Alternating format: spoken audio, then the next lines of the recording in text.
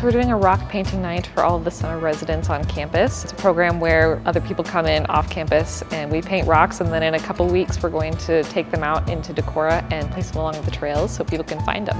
I painted some flowers and a couple of animals. There was like a bison and a little goat guy. That was pretty cute. I think it went pretty well. It was definitely something that I haven't done before, and I'm not super artistic, but it was a good experience and they turned out pretty well.